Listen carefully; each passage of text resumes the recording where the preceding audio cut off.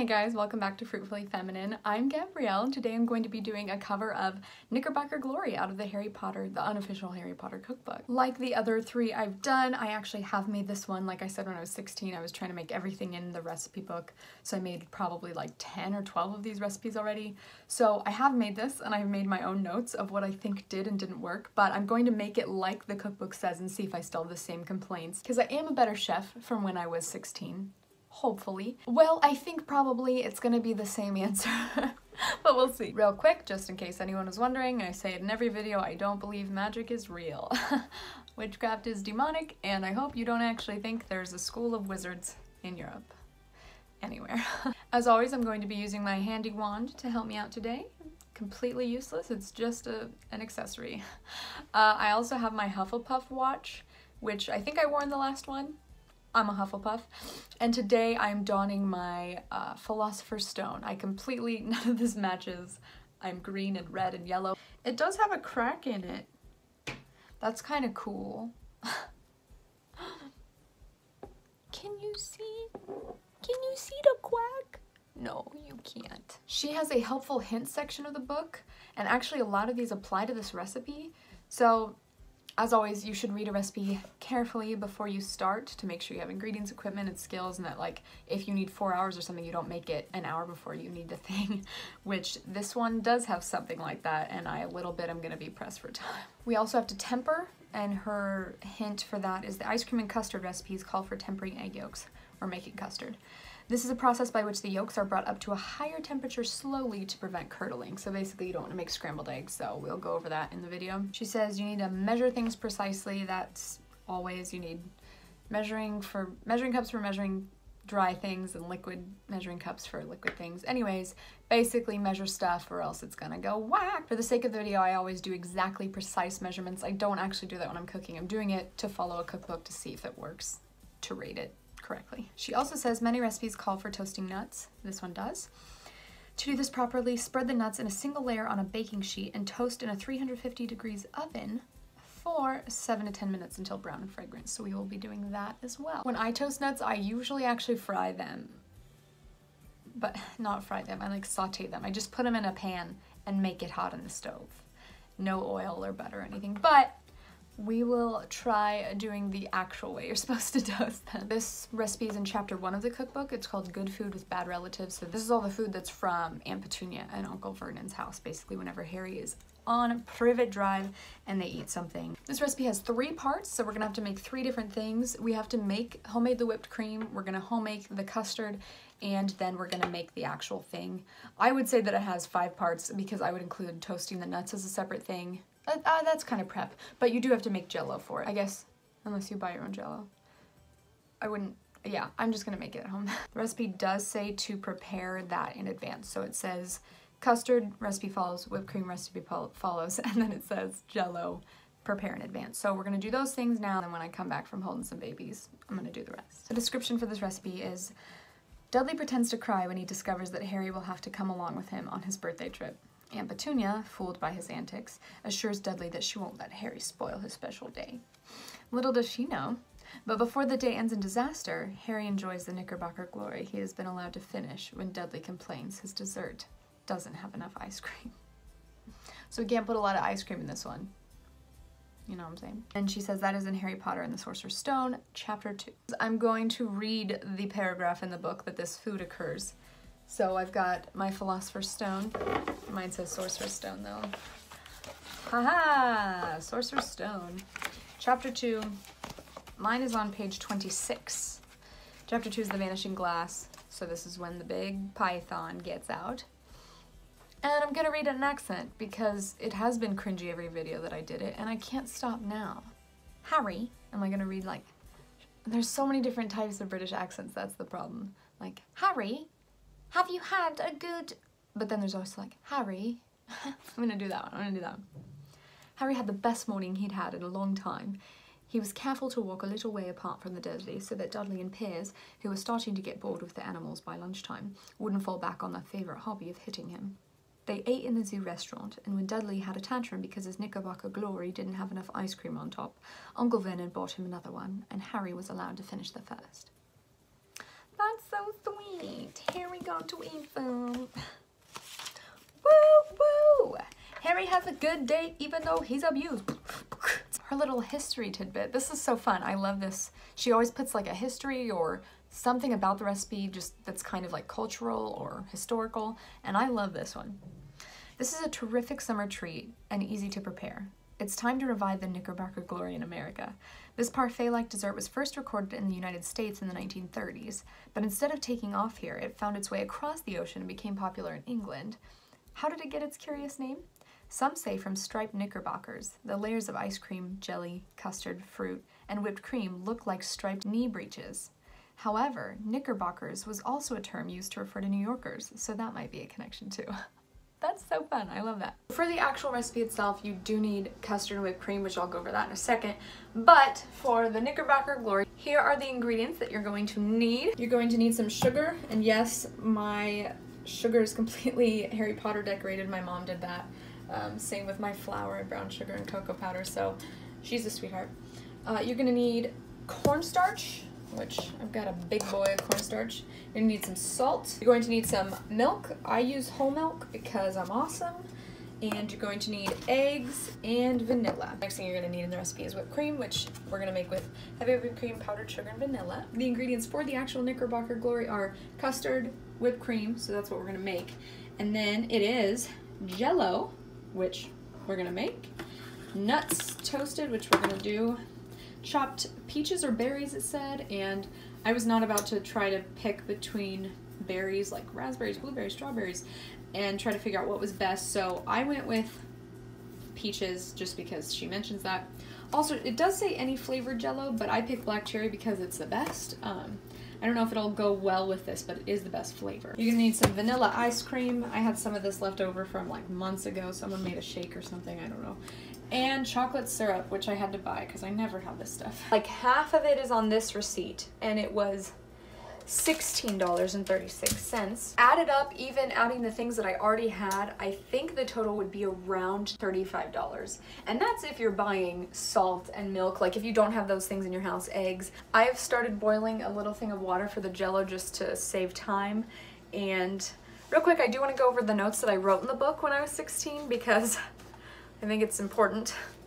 So I wrote that this recipe is not my cuppa tea because they call it cuppa, haha. And I wouldn't make it again. I wrote yum next to the whipped cream recipe, so apparently that worked out.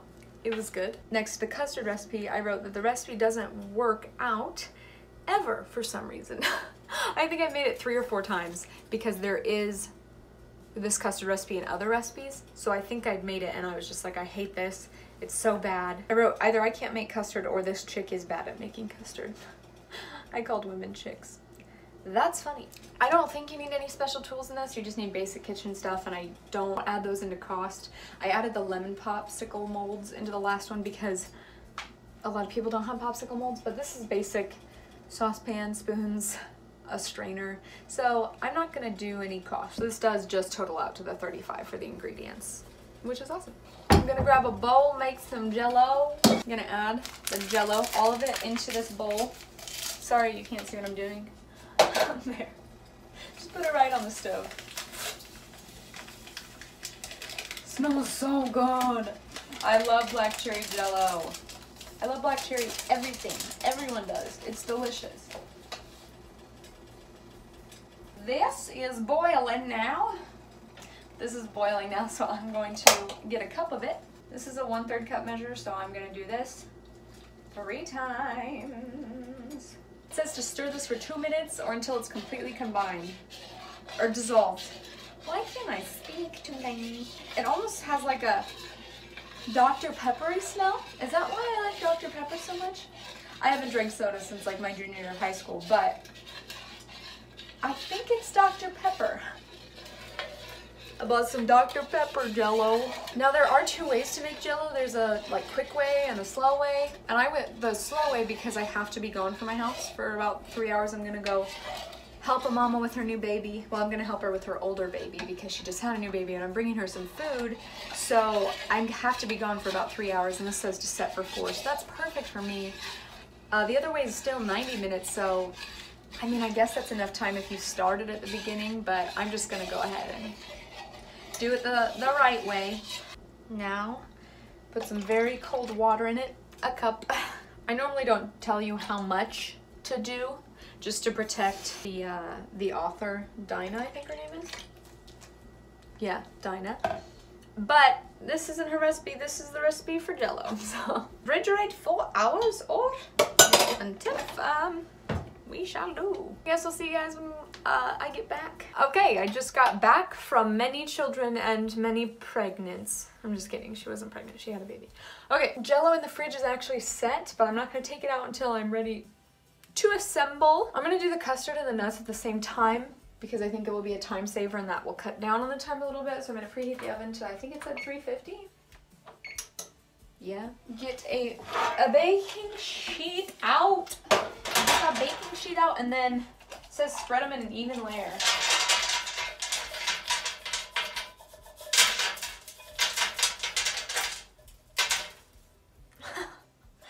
I didn't have very many. Did it.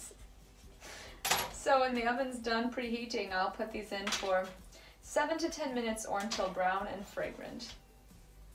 We'll see if this really is better than just throwing them in a saucepan for a couple minutes, but, not saucepan, a fry pan. And you actually only put a little bit of the sugar in at this time. Again, I don't want to say how much just because I don't want to share the recipe and get copyright claimed for that. So you're gonna put the sugar and cornstarch and salt all in a heavy bottom saucepan. Salt. Woo! I'm gonna stir up this sugar and salt and cornstarch. It looks like this. Milk. It says stir until the cornstarch dissolves, which I will say is a hard task because if you know the nature of cornstarch, when you add a liquid to it, it hardens. I actually don't know how to explain the chemistry or viscosity or anything about cornstarch. You just have to look it up or something or do it yourself. Basically just know making it dissolve is no small task. I think it's good. I can't feel anymore. Oh no, I found one. Now we're just gonna take the egg yolks. I can't really hide the amount well, so you wanna put the egg yolks and the sugar in a bowl and whisk them together. That is very easy. Oh, yolks. I about poured the white in. First try almost failed. I'm an idiot. Oh, the oven is preheated. Goodbye. Okay, we're gonna start with 7 minutes. Let's see how smart she is. We're gonna put the rest of the sugar into these yolks. And you take your yolks and you take your whisk and the sugar and you do like this. Very easy. It says to cook it over medium-high heat. I will do that. Listen. I'll cook it over medium-high, but when it burns, you know what I'm saying? This is fun. Just waiting.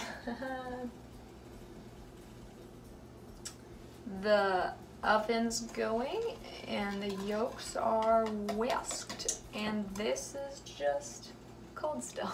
Okay, because I do it in every video, and I'm bored, I'm gonna do it.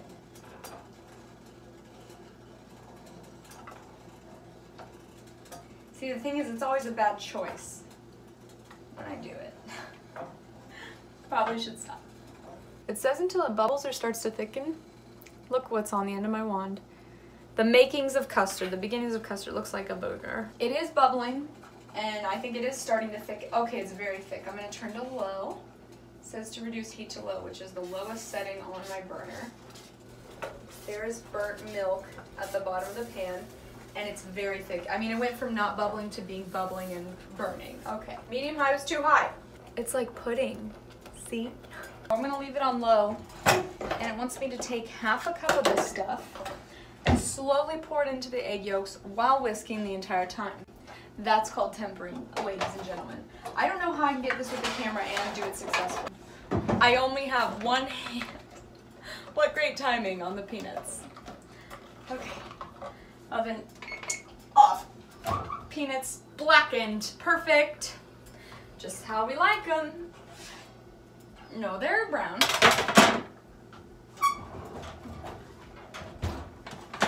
What do you guys think? ready? Here we go, pour and whisk. I'm gonna do it. I personally think I did it successfully. I see no egg pieces. I remember last time it didn't turn out like this when I was like a kid, like 4 or 5 years ago. So I poured it back in, stirring constantly, like it said. This is on low, but I think the burner's probably still hot because it is burning. Now it says, the audacity. It says turn the heat back up to medium high. What? Okay, I'm going in. It says stirring constantly but gently. If I'm gentle with this, it will burn. And it says stir it and like heat it until it thickens, but this is so thick. It says if you heat it too much, the cornstarch will lose its thickening power. I don't know if that's true, but here's the thing. It's freaking thick already. It's so thick, I'm just gonna go to the step where it says when it starts to thicken, because this is just, I mean, to me this is custard. I don't know if you can tell. It's like pudding. So I'm gonna remove the pan from the heat like it says. Look at this. Is that not custard to you? That's kind of how it was before, I think. Smells kind of gross, to be honest. So now that your pan is off the heat, you gotta add in the vanilla, please. It's February here, and I'm just not feeling like eating an ice cream thing, but also it's 60 degrees out, so I'm kind of feeling like eating ice cream. So I'm in a weird spot, but I like it. Now it wants us to strain this through a sieve into another bowl. This is why I didn't like the recipe. I remember now. It wants you to not catch egg pieces, but this is so thick. To strain this through a sieve is freaking frustrating and takes forever, and it doesn't really work. She does say it's easier with a rubber spatula, so I'll do that, but I promise you I did it with a rubber spatula last time and a way finer sieve than I own now, and it was just so hard. So hard. Round one. Like I said. It'll just sit here because it's pudding. There's like, you have to use a spatula because it's not liquid. Ugh, gross. Okay, whatever this is doing is working for me. Tip Gabrielle, next time you make custard, do this. Just circle it and keep pushing. Uh-oh. Circle it and keep pushing, and that is easy. This is going a lot better than when I was 18 or whatever, so I'm thinking this is a success so far.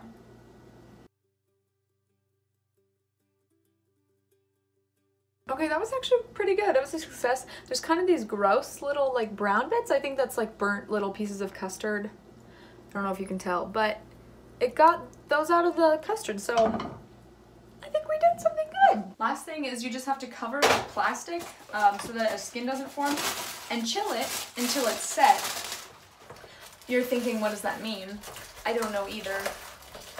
It's kind of set to me, but just wrap it real good in that plastic wrap, put it in the fridge.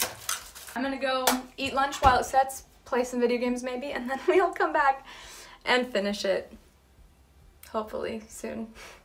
I just want to be done. All right, custard has cooled, Jello is done, nuts are toasted. I think we should start. So we're actually gonna make the whipped cream now and then launch into it, but yeah, basically we're on the final steps. So to make the whipped cream, it says place the heavy cream, sugar, and vanilla in a mixing bowl and whip until firm peaks form and stay in place when you lift up the beater and turn the bowl upside down. Oh no! What?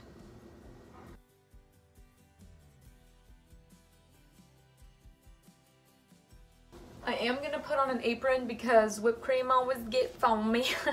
It's hard to whip cream and not get it kind of everywhere. So I'm using one of my deepest bowls, but mostly because I'm out of all my other ones.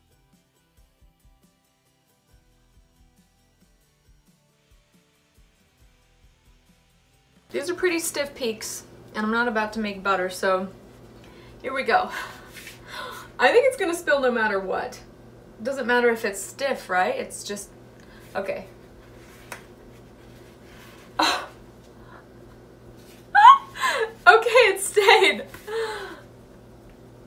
I'm impressed. I was really afraid that wasn't gonna work. You should always eat some for good measure. Next step is chopping the nuts and the fruit. So I'm gonna do both. They chop really easily because of the burntness. They're like all soft. Our first step is done. Prepare the custard, whipped cream, I'm eating peanuts still, and Jello in advance. Chop and toast the nuts ahead as well. Done. Second step, wash and if necessary, peel and chop the fruit you're using. I don't really peel my peaches. Maybe that's weird to you. I just washed them. Also, it's February, so it's not really peach season. So I'm gonna chop these and hope for the best. Yeah. I got 3 because the recipe calls for 2 cups. The problem is the recipe serves 6. It's to make 6 of these. So I think I'm just gonna chop up 1 actually. I've got peaches and nuts, and the next step is to assemble our sundae. I was gonna say shake. So let's go do that. It goes ice cream, fruit, Jello, custard. So ice cream.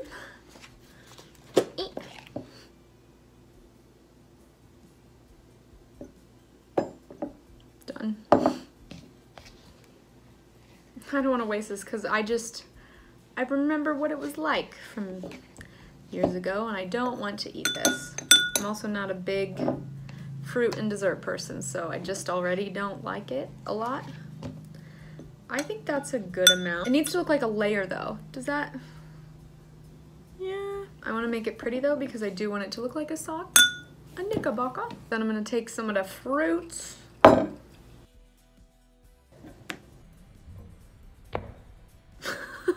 That's better, but not great, not great. Let's go another one. Kind of fix that right there. Yeah, that's just gonna have to do. Now custard. Guys, this turned out gross. Okay, here's the custard. It's like not liquid. I definitely think it was on too high or something. Whatever the thing is, custard's weird. Who eats custard anyway? Okay, now I'm just mocking English people. I feel like I'm not gonna be proud enough of this video to even put it up. Great. Look at how bad this glass looks. It just looks disgusting. Let's try some of our Jello. Oh wow. It would be a perfect reflection.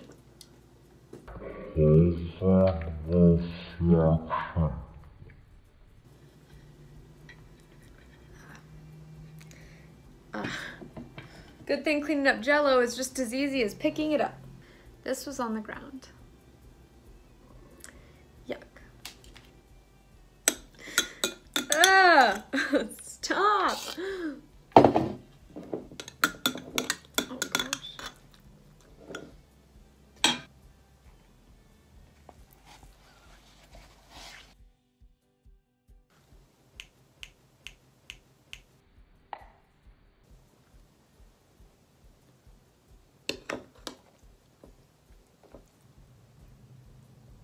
Oh no, it was supposed to go Jello and then custard. Custard was the last one. Okay. I thought it was a little weird that Jello was on top. I was wrong, but at least I was consistent. I was consistently wrong. I have this. Time for some whipped cream. At least we know this tastes good. No! And it says toasted nuts, so I'm just gonna let this table be ruined then. I've already decided. Can you imagine getting served this at a zoo? British people are so extra. Now for the chocolate syrup. Here we go. Ready for the big spill. I'm gonna do it in a bowl first. Okay, it's not open. Great, guys.